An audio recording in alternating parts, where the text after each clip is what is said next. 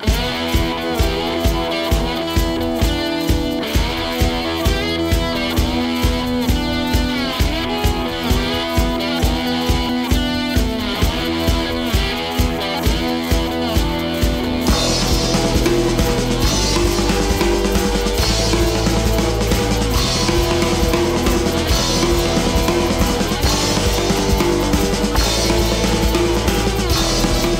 we're back with another new episode of Just Create. Thank you for joining. Once again, I'm Thomas Duran, owner and founder of TD Films. And I am very excited about starting a new series of Just Create episodes. And what better way to kick it off than bringing on not only just a great friend, but just an amazing individual. His name is Will Shaw.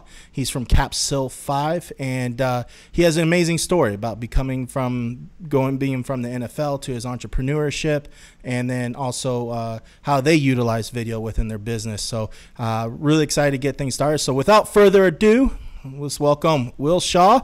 What's up, buddy? How you doing, man? Hey, brother, how you doing? Thanks for having me on here, man. Oh, man, it's my pleasure. It's long time overdue. So, dude, first of all, for the people that may not know you as of yet, kind of tell us a little about who you are, where you came from, and what you do. Sure. I'll try to keep it brief. I started, I guess, where we'd start is I played in the NFL for about a season and a half.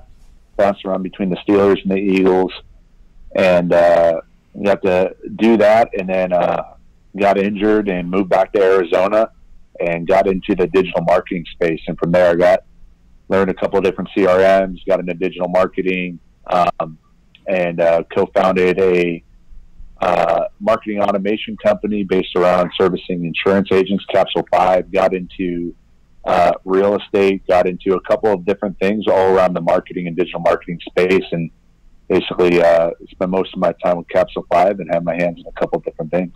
That's pretty amazing. Yeah, you're always willing and dealing when it comes to businesses, man. You are always creating new opportunities, new avenues, and that's something I've always been admired from you, because honestly, it's one of those things. It's like, if I wasn't doing what I'm doing right now, I have no idea what I'd be doing. And I know you kind of went through that same phrase when you played football all your life, and then there was no more football, and then it's like, now what?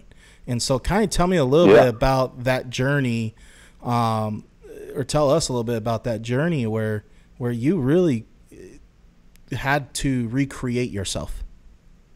For sure. Yeah, it was rough. I mean, I spent my childhood, my teenage years, and then my young adult life, my entire adult life, just focused on one goal, which was playing football. And I dedicated my entire life to that one aspect. I was a football player, and that's all I was. That's who I was, and that's what I was about. And, when that was taken away, it was rough. I bounced around. I did some dead-end jobs just to figure out what it was that I was going to be, who I wanted to be, and probably something I'm still trying to figure out who I am as a person, but it took me a long time to figure out who I wanted to be, who I was, and what I wanted to be known for outside of football. And I didn't want to just be that guy. I didn't want to go back into coaching. I wanted to do more in this life than just play football or just be about football.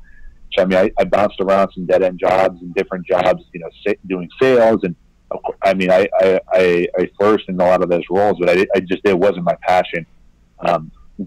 Started an executive recruiting company, started a real estate investing company, bounced around, ended up at Infusionsoft,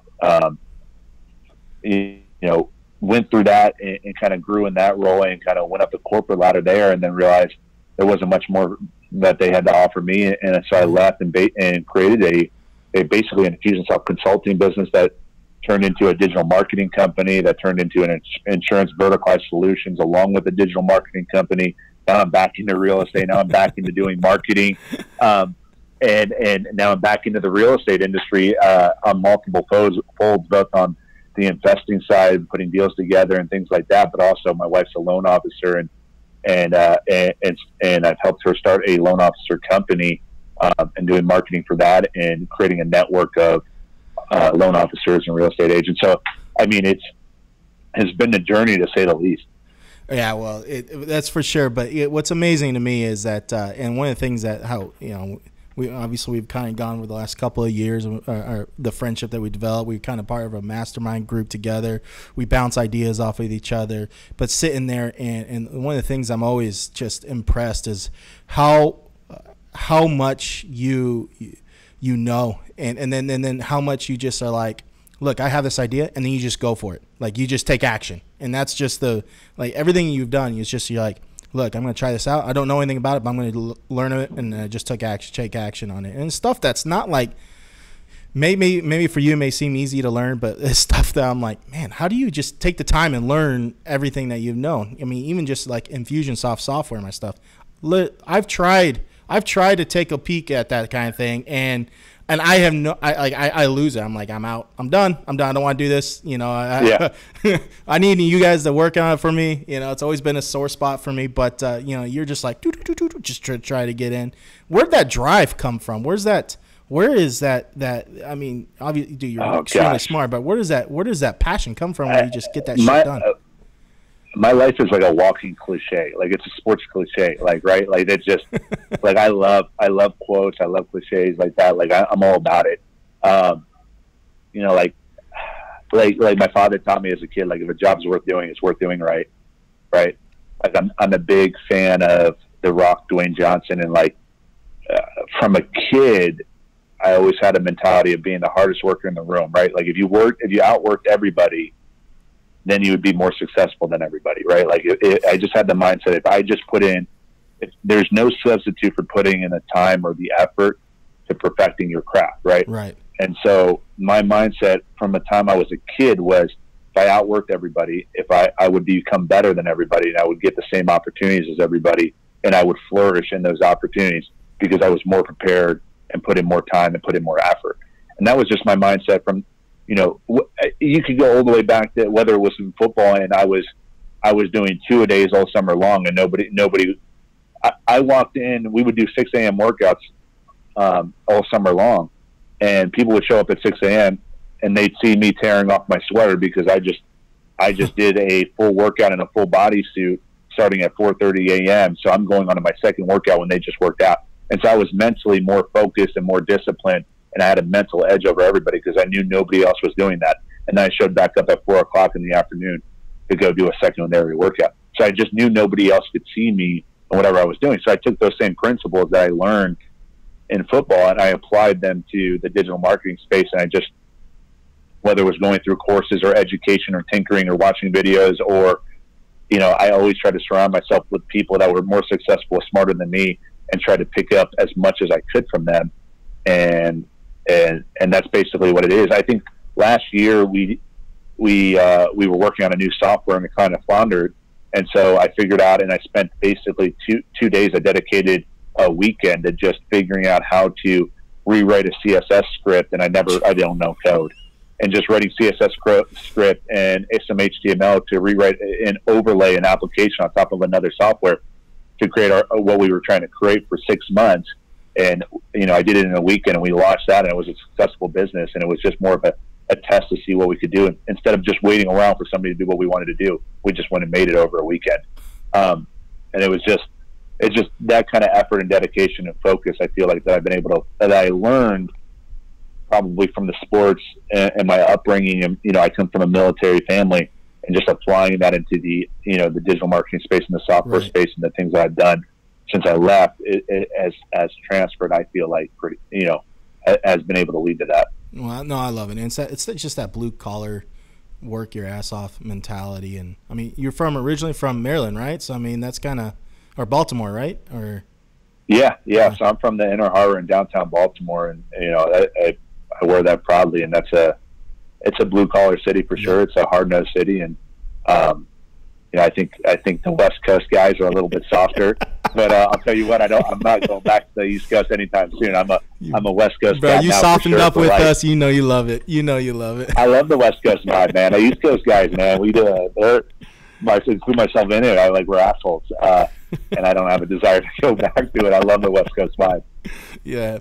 No, that's fantastic. And so one, that's funny. I love stereotypes. I think it's all funny. No, I get it. I mean, I've been born and raised here in Arizona. I obviously wasn't in California, but I'm a West Coast guy, and meeting another East Coast person, it's like, or with you, I'm like, dude, you're like, man, I gotta pick up my intensity. You know what though, man, it's a great example, and it pushes me. It really does. Seeing the work ethic that you guys do. I mean, how many things that you say you're gonna do and you just do it. It's just like, damn, like there's just no excuse. You don't allow other people to have excuses, which is a great thing. I don't believe in excuses. Yeah, I mean, a million things are going to happen in life, and I believe we are all dealt a different hand of, it's like a card analogy for me. Like I said, my life is a walking cliche. Like, I love it. But I believe we're all dealt a different hand, but it's all up to us and how we play it. Right. And so if you want to sit there and complain about, or have excuses or situations, like, we're all going to face adversity at some point. It's just about how you respond to it. And it's all the way to being late. Like, none of our team here at Castle 5 is late because I'm prepared to be 10 minutes early always. So if we hit traffic or there is an accident, then you're still on time because you're prepared to be early. Right. It actually reminds me of there's this documentary I did. It's like this one day. It was like following this roper. He was a roper. His name is Jake, a world champion roper in healing and shoot, I forgot the terminology of it. I'm not a roper, so I'm only picking up for what I picked up from it.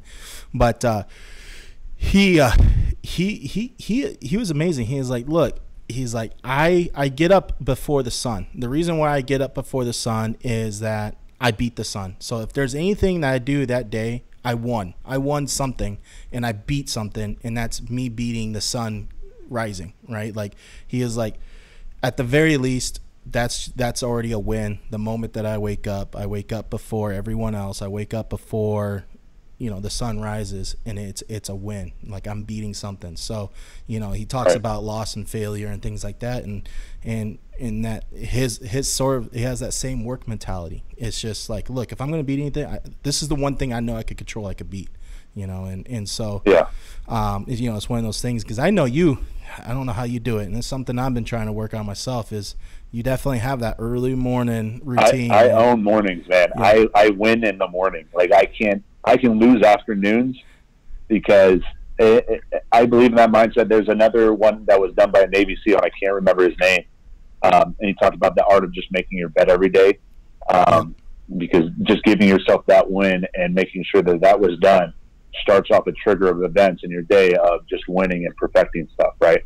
So, like, for me, like, I'm up every morning at 4:30, and I think part of it is like a mental discipline and keeping that edge, just from a mentality. Like, if you're weak-minded, you can't wake up at 4:30, so you can't see me how I start my day, right? Right.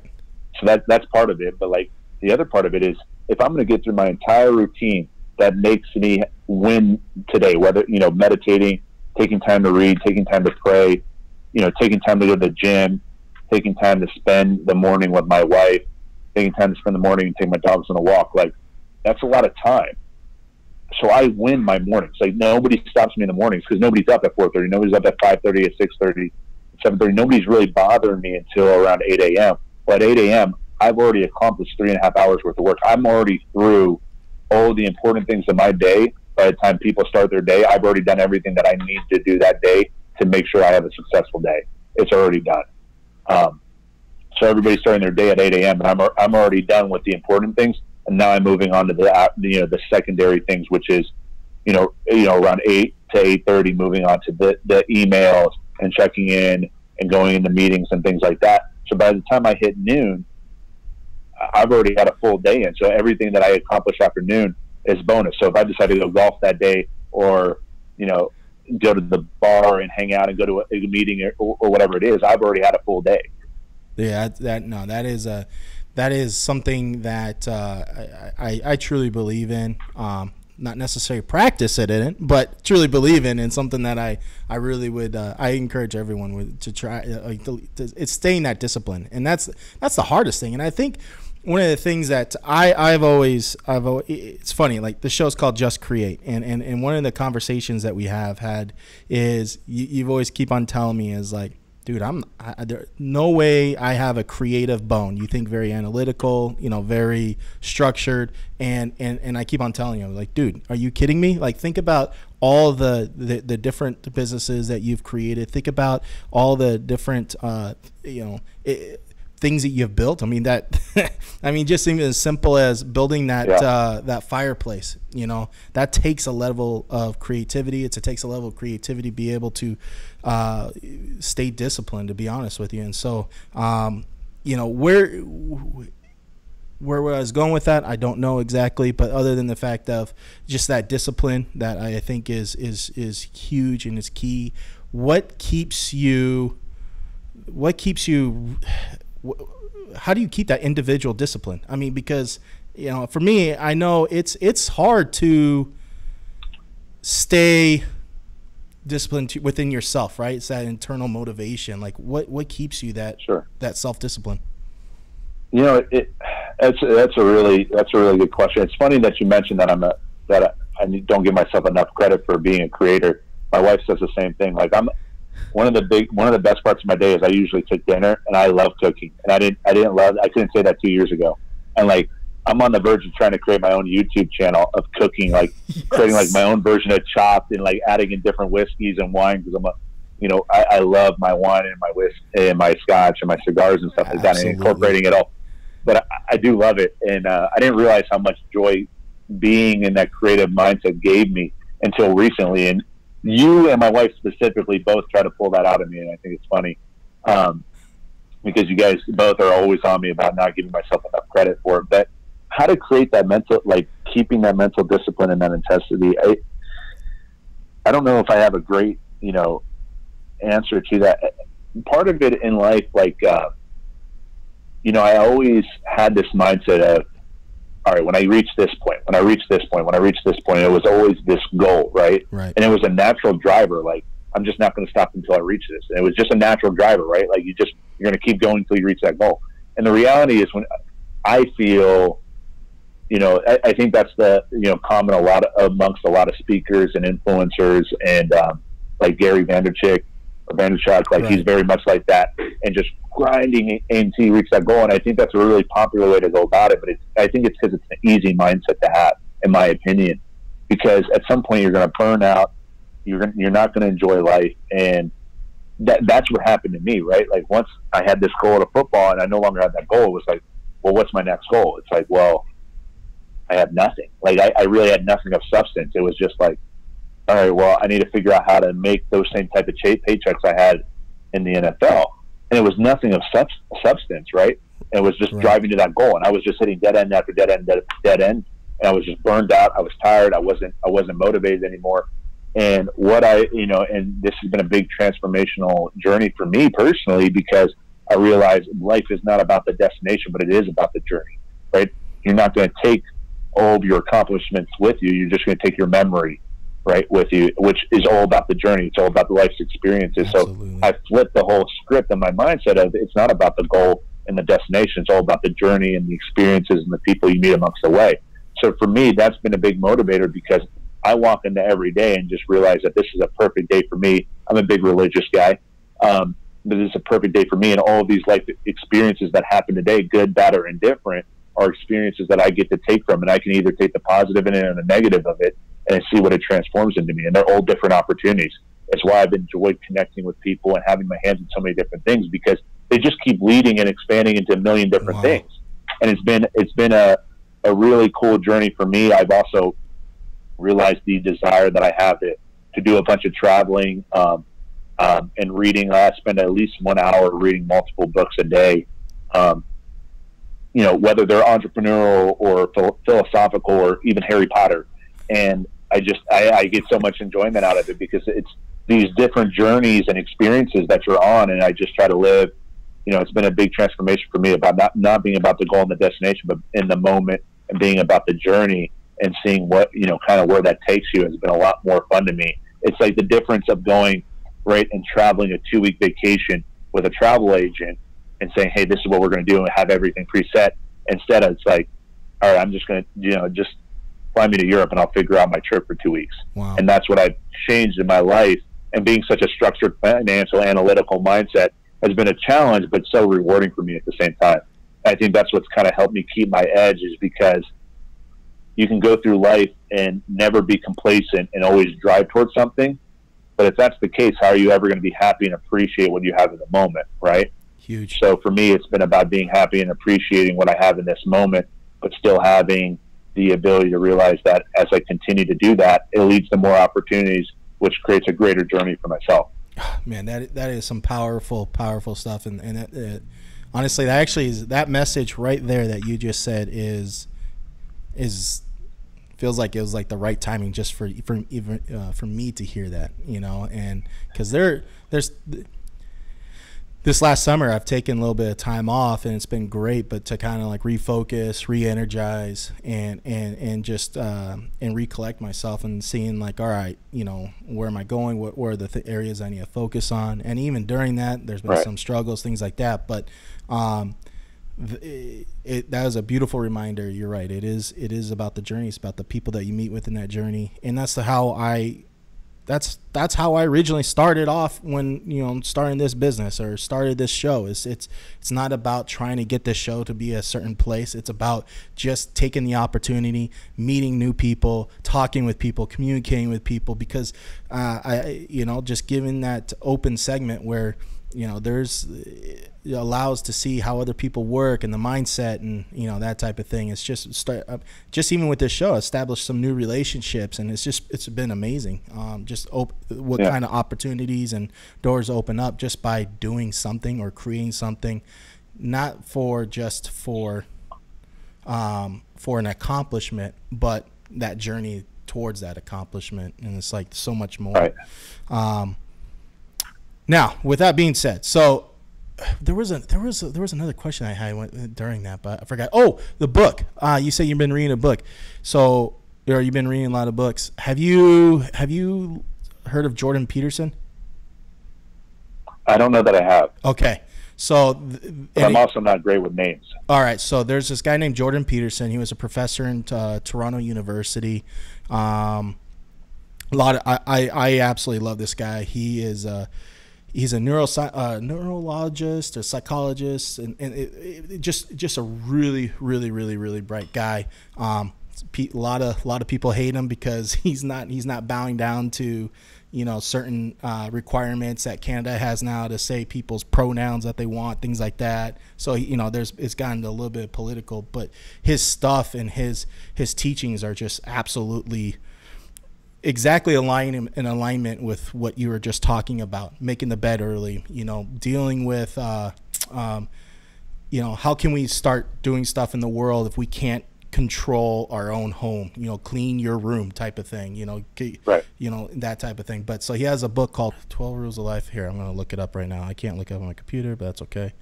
Let's see here. Jordan Peterson.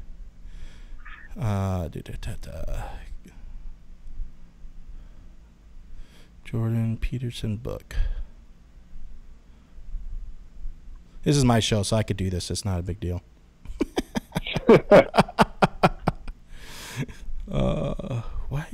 12 Rules for Life. 12 Rules for Life, and an antidote to chaos.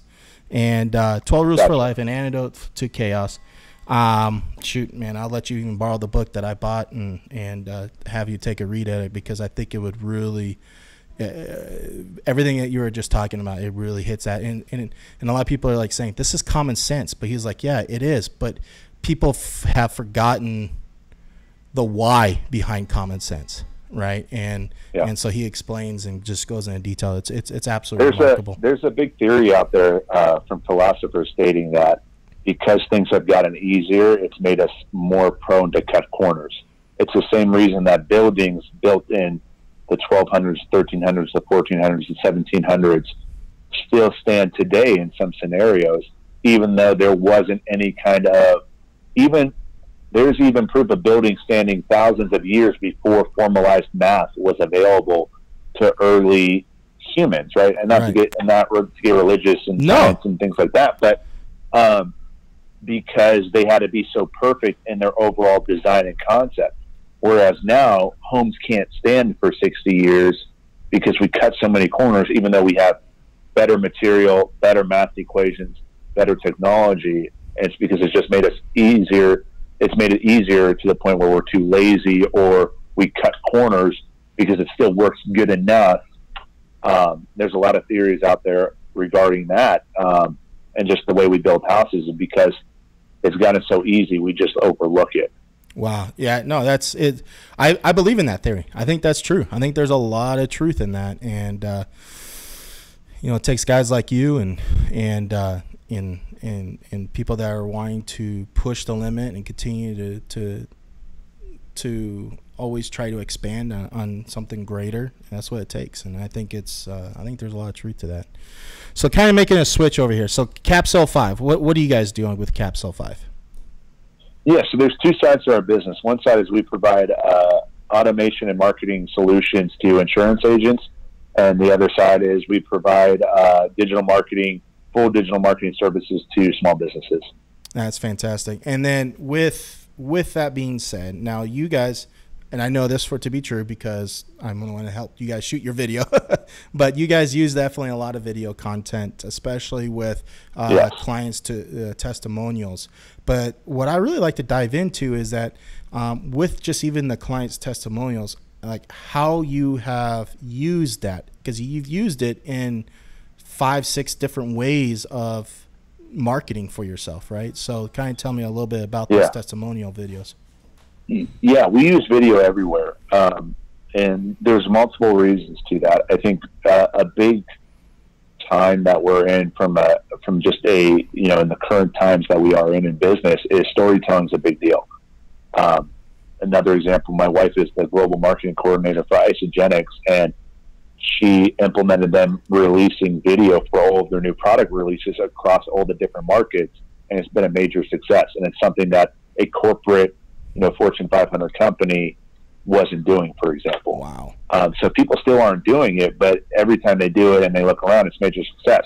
I mean, there's multiple reasons we want to do it. We want to do it from an advertising standpoint because Facebook's going to promote video more than just images. Yep. Because the videos are more engaging. It tells a story. It better reflects who you are as people, being more personable. I mean, there's a million reasons why. I mean, our client testimonial videos everywhere, from our homepage on our website to in our marketing automation to our Facebook ads. So we have videos just if I was to stand here with my iPhone, for example, and I'm walking and talking, because I can get out a very personal message that gets to the point way faster than, me trying to type up an email and a text that takes, a full page for you to read in 7 minutes. I could take that and get it in front of you in the right way in about 20 seconds. And I think also people too, especially in the competitive. Oh, what I was saying, I also think too is that I know for me, I rather be able to listen and hear and see versus having to stop and read text or read an email. Like it's like, right. I don't want to go through this. Just show me. Every statistic says it's more valuable to do that, and I think just from being able to business, the realm of business has changed, right, in the last 10 years. It was a more of a corporate dominance 10 years ago, but in today's day and age, it's all competitive, smaller agencies. Right. So what are you doing to put your agency in front of everybody else? Well, it's got to be video. I mean, you see it massively in the real estate market, right? Everybody's doing video for homes and properties and things like that. Video, if you're not using, I don't care what realm of business you're in, you have to be using video in your business because you need to be able to tell that story, whether you're going B2B or B2C. And when you're selling, I'm working with nonprofits and we're using video. One of the most successful nonprofits I've seen is OP. It's Oceanic Preservations, and they do videos around marine life. And they have such an engaging content. They have a massive following because they produce basically mini videos. And they didn't mean to, they didn't intend to, but that's just what they do. I mean, videos across whatever realm you're in is going to help you grow your business and reach the audience you're trying to reach, regardless if it's a nonprofit or for-profit business, whether it's digital marketing, software, consulting, it just doesn't make a difference. Yeah. And I love the fact that how you brought up the point of, even to the point where you take your phone and you start just talking and giving either a story or addressing an issue, or because like a lot of people don't understand. I mean, I guarantee every business gets all the same questions repeatedly over and over again, right? Yeah. Why not do videos? 100%. Do like a question and answer, but instead of reading the text, there's a video for it to answer your question. Yeah. I mean, our sales team shoots videos for every proposal we send out to answer all questions beforehand. And I mean, one of the biggest hiccups or holdups I see in videos, people don't want to be in front of camera. Yep. And like, that about me. I told you, hey, like, we'll shoot somebody else on the team because I'm not going in front of video. And now I'm, talking about doing a cooking channel from my kitchen. You know what I mean? Like, it's completely changed. And now I'm walking around and shooting video because, first of all, I've gotten more comfortable with it, but I've seen the value in it and being able to tell a story, and I get to be me. You know what I mean? A lot of, right. I spent a lot of my life trying to fit into a specific mold, and now I'm in this point in my life where I get to be me, and there's no better way to be you or tell your story or what it is you have to say than video. And I used to hide away from telling my story. I didn't want to talk about football or this or that, and now I'm really, open to sharing that type of story. I've noticed that transformation. You're really owning that story, and I think it's just you got to. I had another person on. Her name was Heidi. She's like, own your stuff, own your story. Sure. It's truly something I think everyone should do. I mean, be able to try to do, no matter how uncomfortable it is. And actually, that kind of brings up a good point. Like, what would you say to people that are in that uncomfortable position where it is a fearful? I mean, looking at this camera right here, it stares at you, but there's no motion to it. So you're like, it's hard to do that. It's kind of nerve wracking. But like, how did you get over it? It's funny. Well, it's funny. Like I remember my first time playing a college football game, and it was at Penn State in front of a sold-out 104,000 person crowd, and I was less nervous for that than I was for my first press conference I ever did after a college game. Wow! And there was like 6 people in the room. It just wasn't, you know what I mean? It wasn't a big deal, but it was so much more of a big deal to me. Right? I was more nervous for giving a class presentation in front of 24 students than I ever was playing in a football game that had, potentially millions of viewers, right? It just got to me.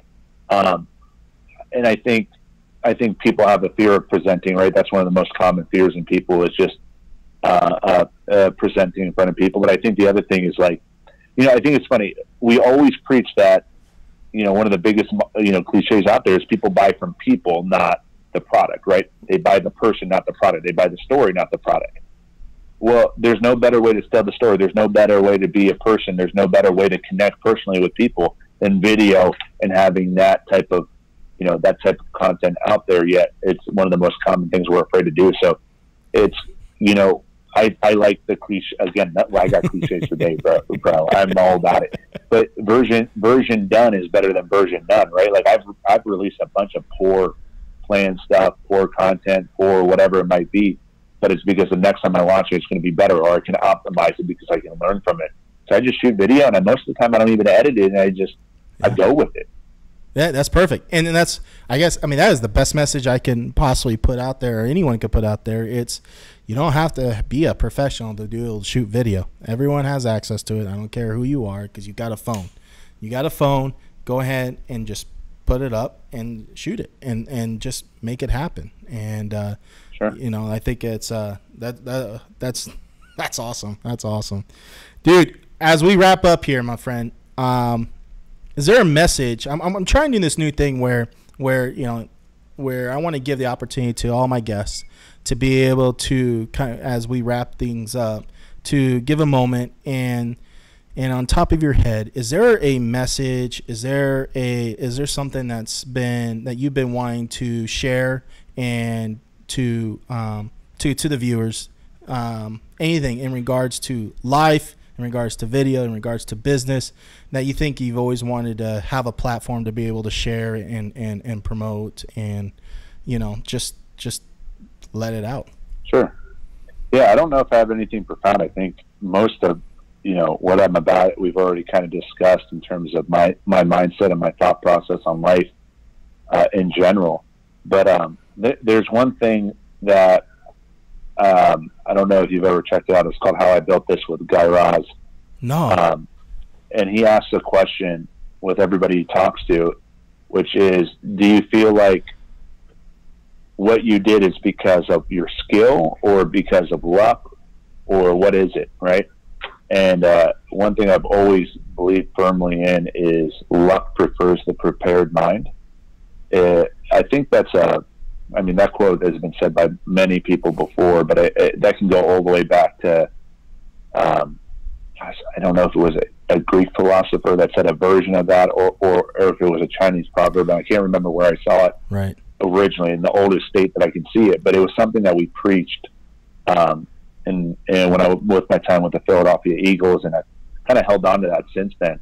And it goes along with my mindset of being the hardest worker in the room, and that good things are going to happen to you if you're prepared for it. Good things are going to happen to you if you work for it. If you're dedicated and you're putting in the work, there's no substitute for work. But all those people that you think are lucky that hit the internet boom, or that hit the real estate boom, or whatever it was, it's because they put in the work and they were able in that moment to take advantage of that opportunity. And that's where I believe luck prefers the prepared mind comes into play. And the other thing that I will kind of tailors off of that is I'm anti-corporate America on a lot of reasons, but I'm very anti. We were just going through it. We had a strategic planning meeting going into Q3, and I just canceled it. And I was like, we're not doing strategic plans. Those are garbage. They're made up, and they're fallacies, and they're not real. And the reason being is when you put in a strategic plan, you narrow your focus so hard. And what happens is that sounds really good, and it is good to narrow your focus, but what happens when you do that is you lose your peripheral vision to all the opportunities around you. So you lose your ability of optionality, right? And a really good book on optionality is Anti-Fragile, and it's probably my favorite book that I've read in the last year.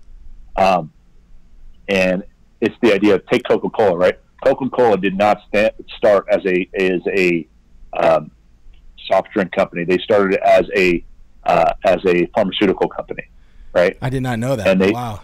Yeah. And had they been in a strategic plan of staying in the pharmaceutical plan, you would not have Coca-Cola today that we know, right? And it's that ability to adapt to what the market tells you. And, it's the same reason that it's really funny. Like, I could keep going for days. I love it. I love it. I'm going to try to keep it honed in here. That people think that day traders, and I'm an active trader in the stock market, but are educated with a formula to follow, right? And they think that comes over to Silicon Valley and the investors. If you talk to investors and angel investors, what are they going to tell you? They don't invest in the business. They invest in the entrepreneur. And everywhere you look, it tells you that things are based off of personalities and working with people, and not business plans, not strategic plans, not businesses. It's about the people, right? People buy from people. People invest in people, because if you talk to an angel investor, a true angel investor in Silicon Valley, they're investing in the entrepreneur, not the business, because they'll see what's happening in the market and adapt to what is best for the market, instead of trying to ride home a product that may or may not be successful, right? So I just encourage people to work extremely hard at their craft and take advantage of the opportunities that are ahead of them, because that opportunity that gets thrown in front of your face might not be the one that you thought you prepared for, but you need to prepare for what you're working on in the moment, and take the opportunities as they come. Yeah, I see the people. This is the reason why I have this guy on, and this is the reason why I'm always picking his brain, and why I'm always motivated to be able to get better. Because just listening to you and coming with that knowledge and information is absolutely mind blowing. And I appreciate you, my friend. I thank you so much for being on this show. And tell everyone where they can follow you, and get contacted with you. Best way is Instagram. I'm constantly on Instagram. I'm trying to be a content creator.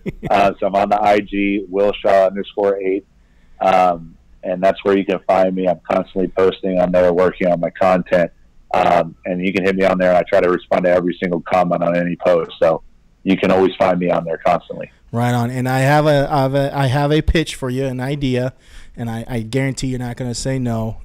Is one of the videos I love to do is to sit down with you and me in a room and just like just have a whole bunch of different variety of scotches and just freaking drink it and talk about it and just go with where the scotch leads us, man. I think like a little scotch YouTube episode. The only thing I'll add to that is I've got a new favorite cigar, so I'll bring over some new cigars too, and we'll make it happen. Done and done.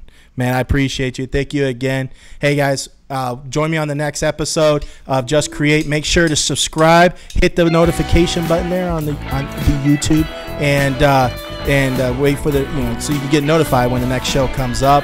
There's gonna be a lot more new content coming out. And once again, thank you, and we'll talk to you soon. Later.